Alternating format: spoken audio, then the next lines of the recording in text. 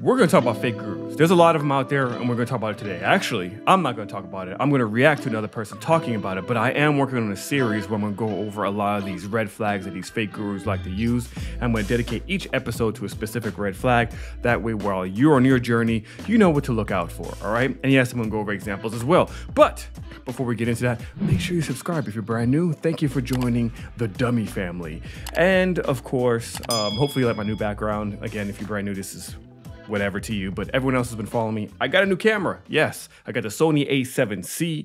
I love it a lot more than my Canon. It was very expensive, so hopefully I can sell my Canon gear to pay for this. So, but you're not here for that, so who cares? Why am I talking about this? Anyways, let's get straight into it. Hopefully people that haven't dipped off already, make sure you subscribe, like, and share this video at the end. I really appreciate it. It would help me out. I'm trying to get to 6,000 by the end of the year. So let's switch over to this video, which is made by a guy named John Kogan. He's got 242,000 subscribers, and he did a video called Fake Gurus, Where is the Line? Because seriously, where is the line with some of these people?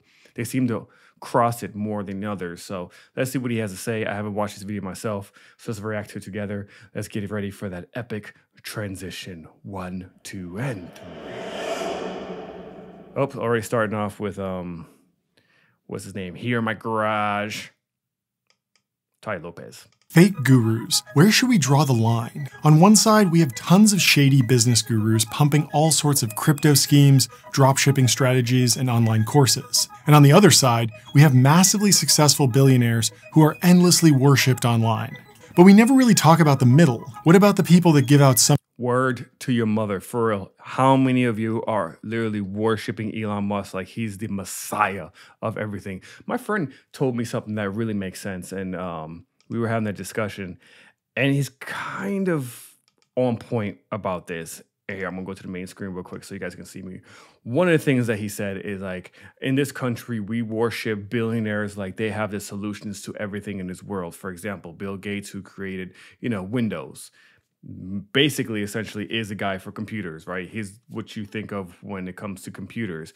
Yet for some reason he sits on the board when it comes to medical decisions for the world. For example, the pandemic during COVID, I heard some controversy with him trying to keep the vaccines over here and then sell them to, third world countries, just stuff like that. Or I think the Jeff Bezos, which is the owner of Amazon, he's sitting on the board of some educational school stuff, some weird stuff like that. So it's things like that you have to think about. Why is Siri talking to me? Sometimes Siri just does her own thing.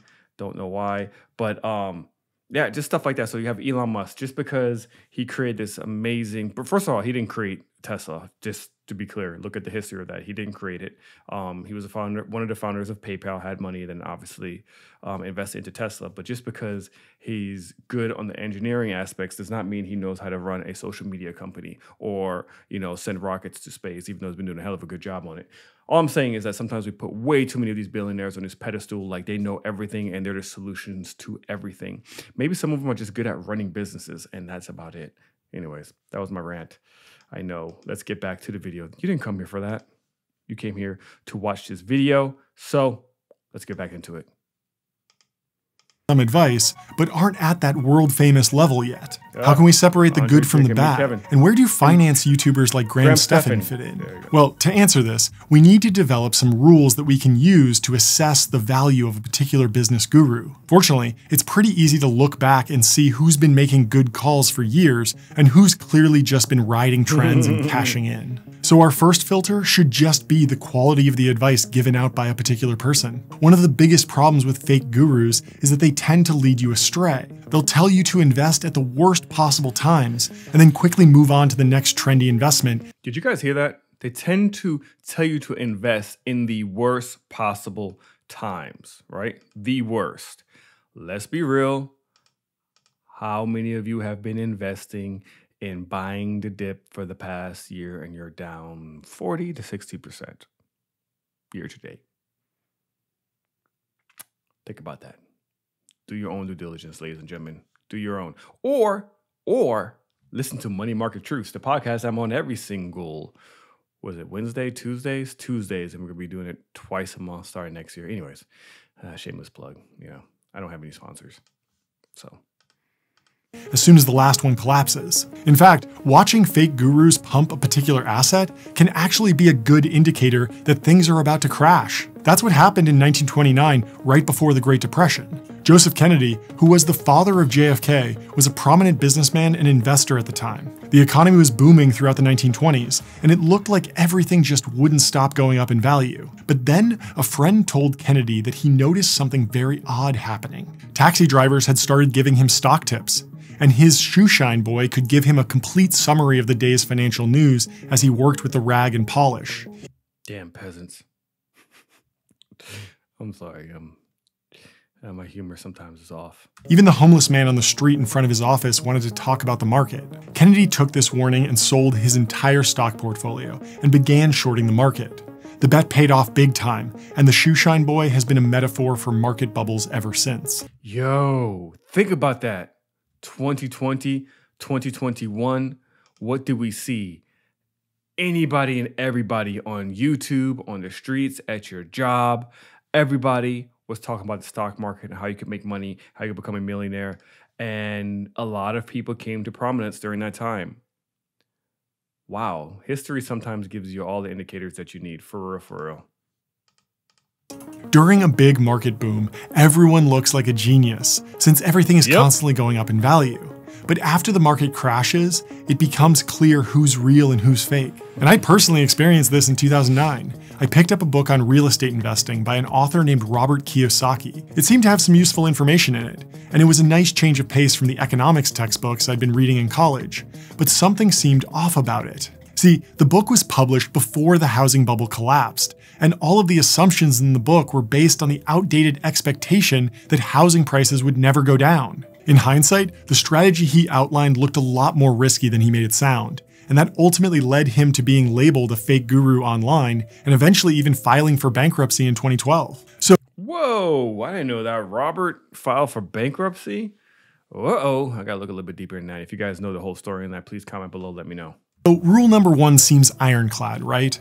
When we see a guru type hyping an investment, we just need to check their track record and we'll easily be able to tell if they're the real deal or not, right? Well, it's not quite so simple. See, sometimes people make legitimate mistakes, but are still well-intentioned. This happens for a few reasons. Sometimes people just get ahead of themselves, like when Bill Gates published a memo in 1995 about the internet tidal wave that was around the corner. His message was crystal clear. The internet was about to change everything, and he was laughed at on late-night TV for making such aggressive claims. But here's the weird thing. Bill Gates was wrong in the short term, but right in the long term. The first internet tidal wave caused tons of investors to wipe out during the dot-com crash, but anyone who built for the long term wound up sailing off into the sunset. So if it was 2001 and you were I would say be careful with that statement because there's a lot of companies in the dot-com bubble that completely disappeared. You guys remember Pets.com? That was one of them. So had you even invested at the bottom of Pets.com, it still didn't. It doesn't exist anymore. It filed bankruptcy. They got bought out, I think, by. It could have potentially been by Amazon. I know the big players that did survive was Amazon, eBay. Those are the only two that I really know of off the top of my head. But be careful with what he just said there because I mean he's kind of correct, but not because a lot of companies went to zero. If you were watching your portfolio of internet stocks crash, you'd probably be pretty justified in calling Bill Gates a fake guru, but then you'd be proven wrong over the next decade. So we can't purely look at recent track records to determine if someone is the real deal or not. We have to go deeper. Well, maybe we should follow the money. It's always a little suspicious when you see someone asking people to pay for information these days, especially considering how much information is widely available for free online. And you don't know that.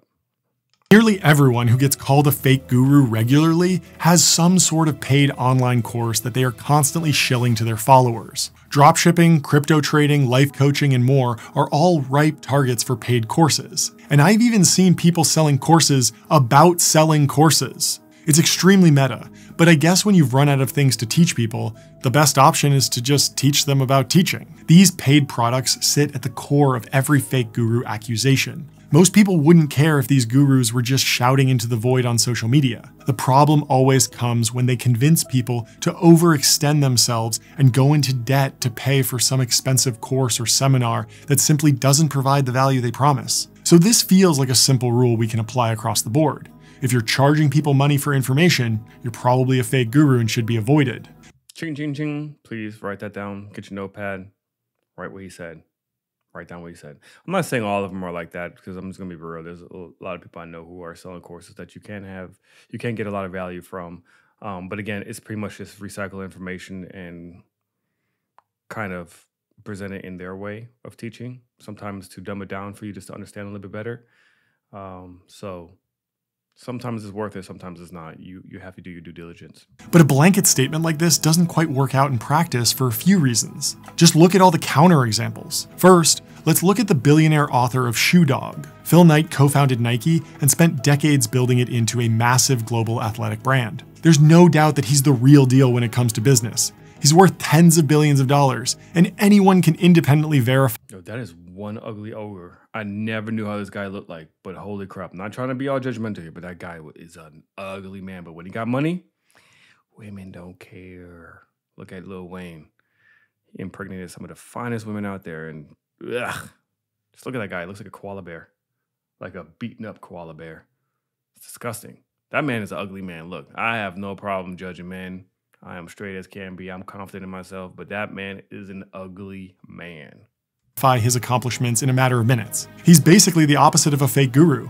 But then why doesn't he give his memoir away for free? The book is an international bestseller. It's clearly helped millions of people deepen their understanding of business, and it's even being adapted into a Netflix biopic. Phil clearly doesn't need the money from the book sales, so why not let the information be free? Well, publishing a physical book does have a real cost, as does distributing it to bookstores across the world. I'm sure dozens of people helped him edit the story, translate the book into different languages, and design the cover art. All of those people should be paid, and $14.99 is a reasonable price to ask people to pay for such an entertaining book.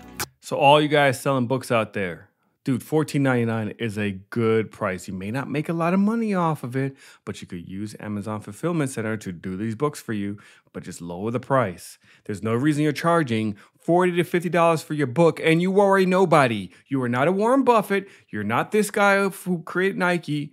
You're not Elon Musk. You're nobody. Stop charging $50 for your book.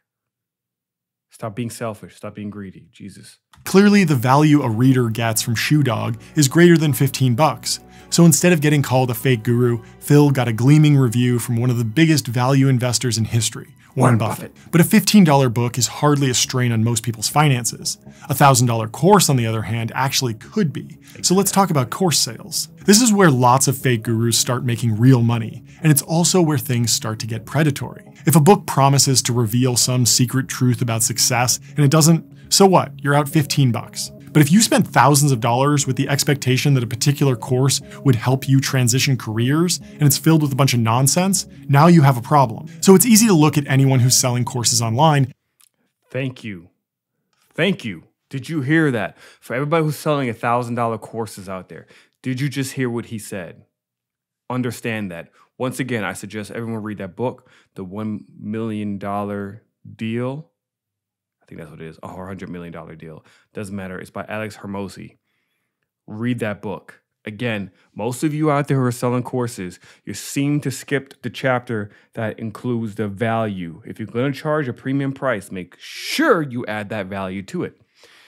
Because just like what he said right here, it becomes predatory. And then you get upset when people do a review like myself, and it's not positive. And you're like, oh, you're just a hater. You're just upset because it didn't work out for you, or blah, blah, blah. You know how many crap courses I went through that I haven't done a review yet on? Seriously.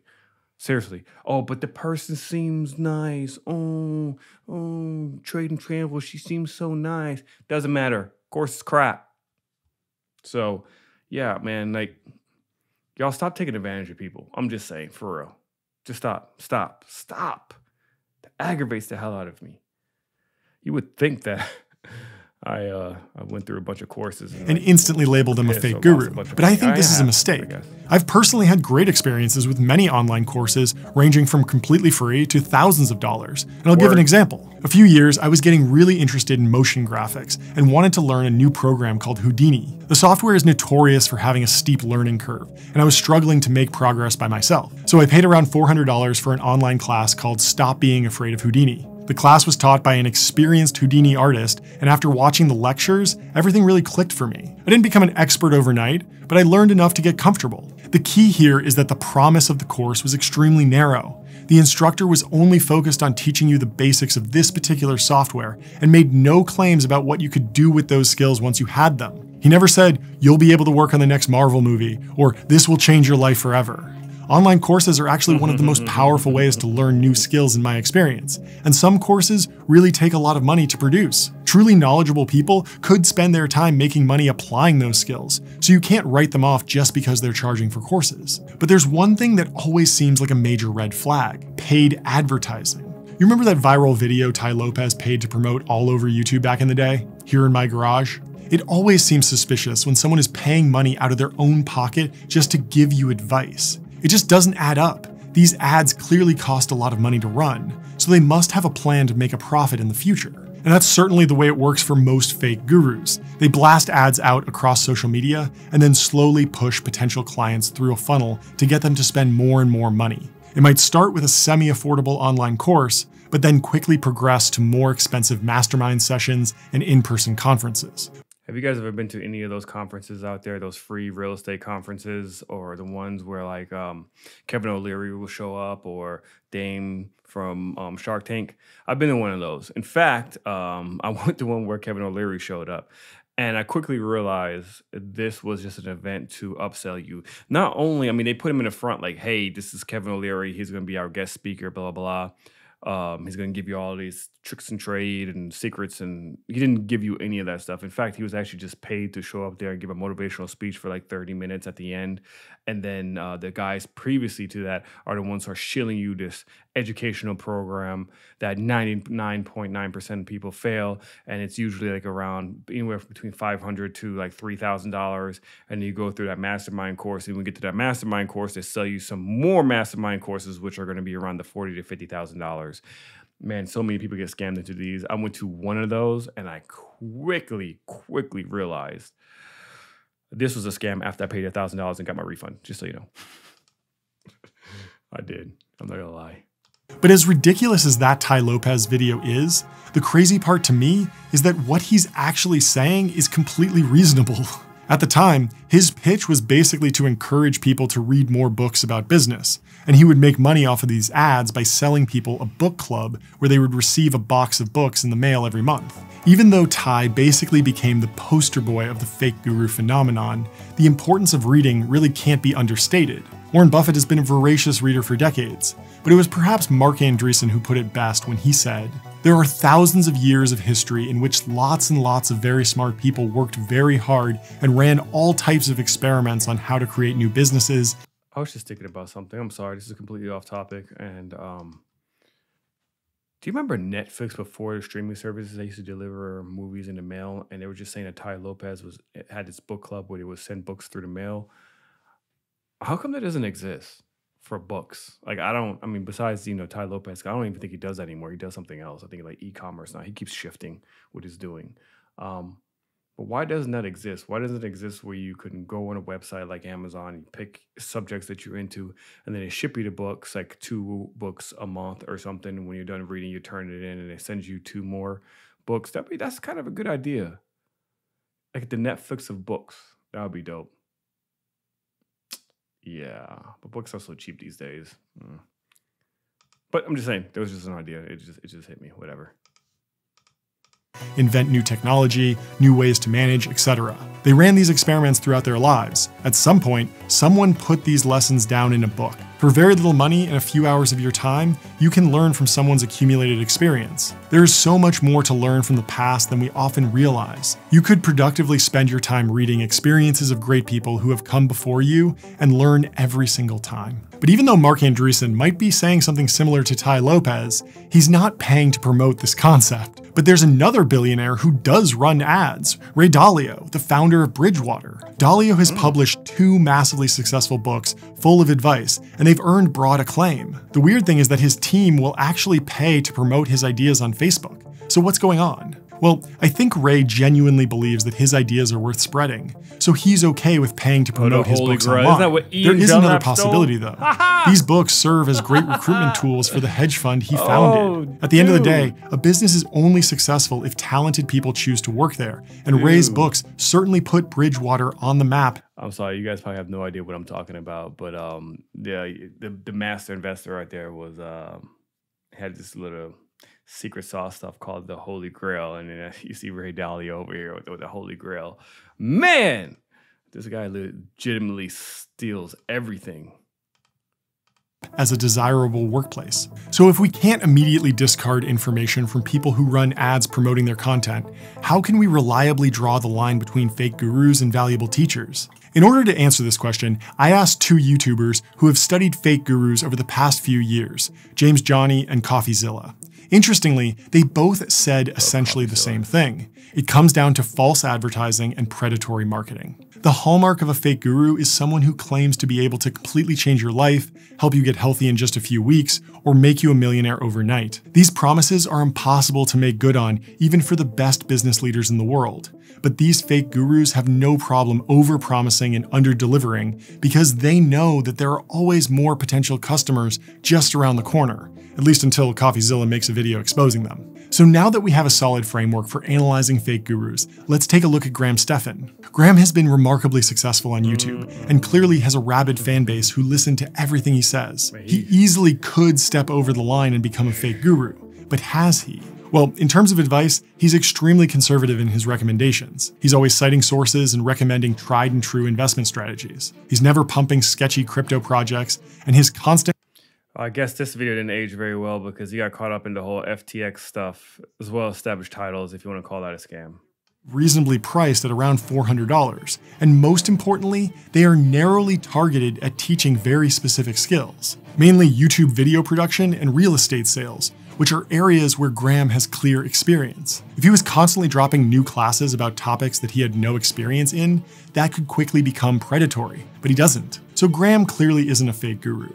But YouTube is still a messy place filled with disinformation and predatory marketing, so stay safe out there. And if you want to learn some business advice from the investors behind... Well, that was it. So what'd you guys think of that? I think this guy covered it perfectly. The Graham Stephan thing did not hold up, unfortunately, because he got caught up in the whole FTX scandal. And yeah, but out of all of those people in that group, to me, he was the least predatory one out of all of them. Anyways, until the next video, y'all, please check out my recent interview with a principal. So we're just talking about education system in general and how it's lacking a lot of stuff. It's a great conversation. It's not really finance related, but check it out. You can see it right here. So until next time, y'all, peace out. See y'all next time.